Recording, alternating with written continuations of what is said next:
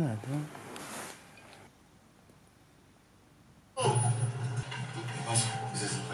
Had a small black agenda, okay? What he basically told black folks, you have nothing else to do. Why not give me a try? And some black folks live your life in fear and you don't go out and enjoy your life and you don't cheer them on. You know, and I think people just watching this certain people that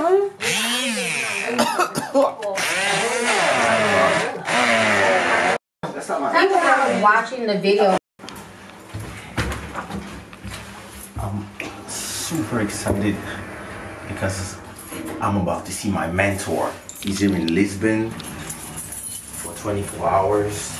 He came for audiovisual businesses, and it's been a long time that I didn't see him, and it's always a pleasure to see the person who I owe everything. So.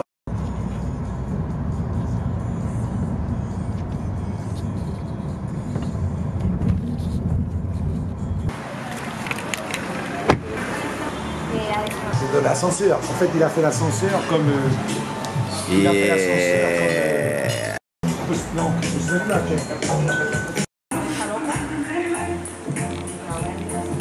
Yeah.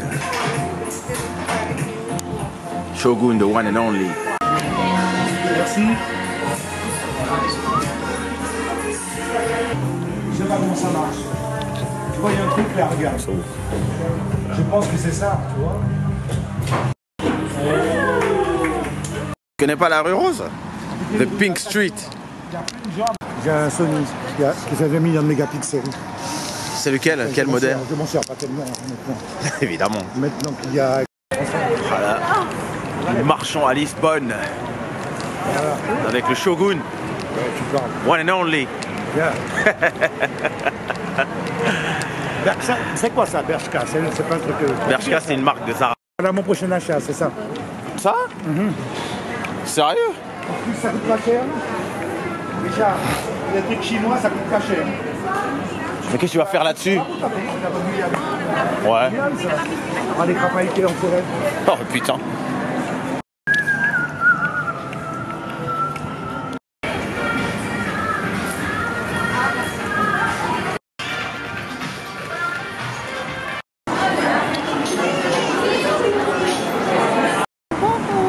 C'est là qu'on est arrivé, H&M. Ouais. Putain, celui de New York, énorme avec Stéphanie Eltali. La petite rue, tu suivais. En tuk-tuk, tu vas partout. D'accord, tu l'as gardé toute la matinée en fait. Ouais, mais pas voilà. CR7. On passe par là. J'ai appelé mon Uber. So, we were in the West Indies. We are in 96. And we recorded in French Guiana. This is in South America. This is a French territory. We met this guy, half Guyanese, half Chinese. We directly started respecting him a lot. So we went to a studio called 3S Studio, 3S, and we recorded a project called Preview there. And that's how we met him. Kept going back and forth. So I was working with Jean-Michel Rotin back then, being a backup dancer and a rapper in his shows. And we also had a song that was performing crazy called Tour. And we here, you know, chilling and doing a lot of shows in Cayenne and all around Guyane, and going back and forth between Cayenne, Fort-de-France, and Pointe-à-Pitre. So Cayenne is Guyane, South America. Pointe-à-Pitre is Guadeloupe, French island. The other name is Caruquera. And Fort-de-France is Martinique. So, you know, we're here going back and forth for a month. I think we stayed like 4 or 5 months going there. Then I go back to France. Then we return to Guadeloupe to start recording again. The situation was a little frustrating back then. We were there. We didn't know exactly what we were doing there. The things were a little slow. Yeah, crazy times. And one day, Shogun, back then my future mentor, visit us in Guadeloupe. So he comes, he see us, he see what we're working on. So everybody was working on their little project. I was working on preview project, but it was going very slow. And at the same time, I was starting to make some beats for my album, influenced by the hip hop that I came from, and at the same time, staying 6 months in the West Indies, South American influence. So I showed him the few beats and a few of the things that I was doing. And that's when he planted the seed, the inception. That's when he said the first phrase that would make him my mentor. He told me, "So what are you doing here?" And I was like, "Oh, you know, I'm waiting for this guy and this guy to do this, and da, so I can do this, da, da, da." And he replied to me, "A leader doesn't follow other people." Whoa. Back then, I really had not enough consideration for myself to dare call myself a leader. So the phrase hit me. And he told me, "So what have you been doing the last month?" And I said, "Nothing really. I've been here waiting for things to happen." And he told me, "Listen, do you have your plane ticket?" I said, "Yes." Is it an open plane ticket?" I said, "Yeah." He said, "Okay, if you go back to Paris and you call me, you get your computers, you get your lyrics, you get all your gear, your sampler, whatever, and I'll book your ticket to come to Cayenne and work on your project." And I was like, "Yeah, really?" And he was like, "Yeah, seriously." And so this is something about my life. When opportunity comes, it's a door that opens. And you have two choices. You go inside, or you watch the door close itself because you waited too much. And actually, I'm the type of guy who can think of possibilities and possibilities of possibilities and trajectories and the millions of different effects of one choice in 1 second and say, "Yeah, I'll do it." If I hesitate, usually it's because I'm not going to do something, because I don't see a good issue. So by the time he told me this, I said, "Okay." I think the next afternoon, I went to the airport and I said, "When is the next flight to Paris?" And the girl at the counter told me, "There's a flight tonight that you can take." I said, "Okay." Reserve my seat. Went back to Pointe-à-Pitre, gather all my stuff, pack my suitcase, and whoosh, left to Paris. I arrived in Paris, and I'm asking myself, was this guy for real? I go to my house, I see my mom, long time no see, been 6 months away, blah, blah, blah, blah. "How you doing, my son? I'm good, blah, blah, blah, blah, blah." Put all my clothes to the laundry, get some new stuff, prepare all my gear, and then I go to the Air France agency and ask the woman at the counter, "Good morning. Do you have a flight under my name?" She looks up in her files and she says, yeah, I have an open flight to go in 2 days to Cayenne, and return is open. And that's how I spent the next year in South America. Once I arrived, he gave me the key to his house, one car, and he told me, "So this is where I work.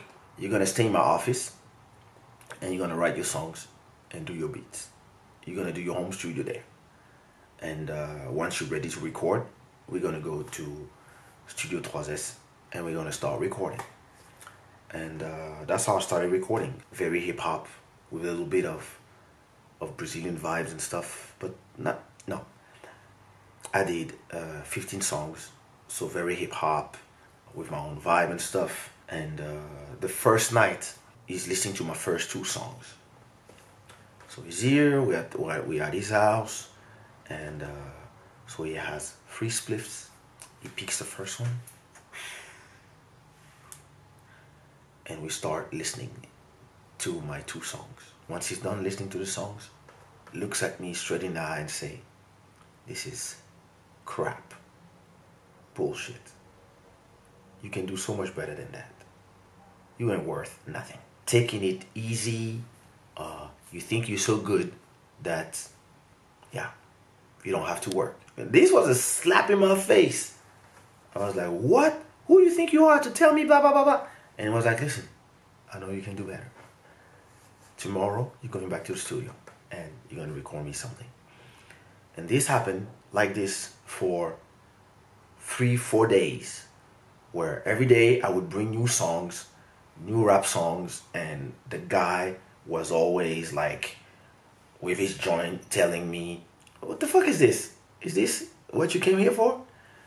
And at a point I start being depressed. At the last night I even start tearing up and telling him, I don't understand why you call me to come here to record my project, and now that I'm doing my project, you keep bashing on my art. And everybody at home is telling me that I'm the best, blah, blah, blah, blah. And you here telling me that I ain't worth shit. And the next day, he told me, yeah, go to sleep. Tomorrow we talk. The next day we wake up. So I'm getting ready to go with him to his office so I can start working. And he's like, no, you're staying home today. And yeah, why? He's like, come with me. So we go in his house, and there was a room that I didn't even see in the house. We go inside his room. It was like an office with walls and walls and walls and walls of CDs. He picked a few CDs, and these CDs, I still listen to them to this day. Music from Gal Costa, Brazilian extraordinary artist, Flavio Venturini, Stevie Wonder, Public Enemy. What else did he take? Carlinhos Brown, Wyclef Jean, newest album that just came out, that was Carnival. Fugees, a little bit of hip hop, a little bit of soul, a little bit of Brazilian music, a little bit of Caribbean music too.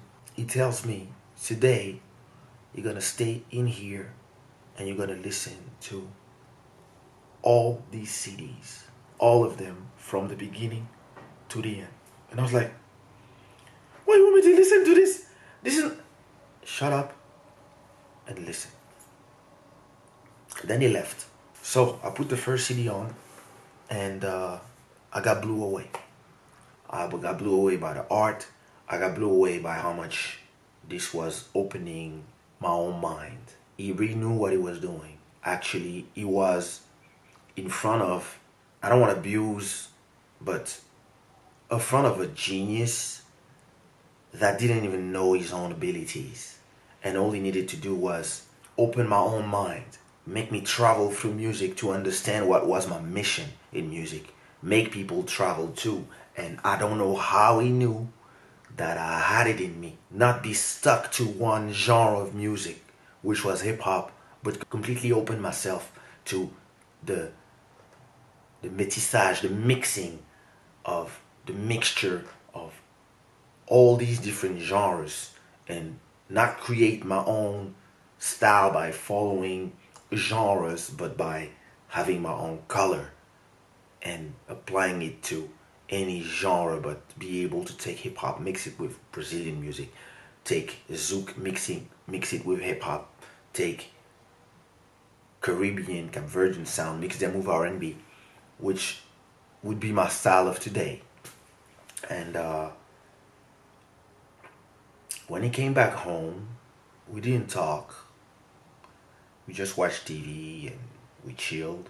And the next day I went to the studio, and I recorded one of my first hits, my first classic songs that blew up in '98, which was Telephone.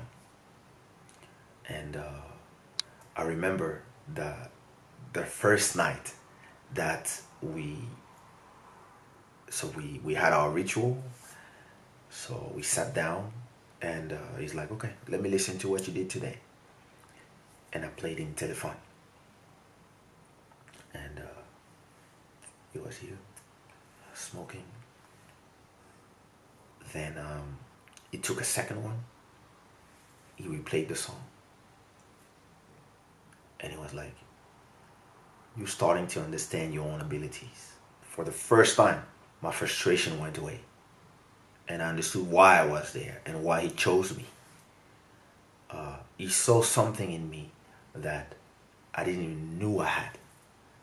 And that's how he became my mentor, my second dad, and the reason behind like all this success. He really not only opened me the door to recording something, because I could have done it anywhere, but it really opened the door of my soul to music. And I love him for that.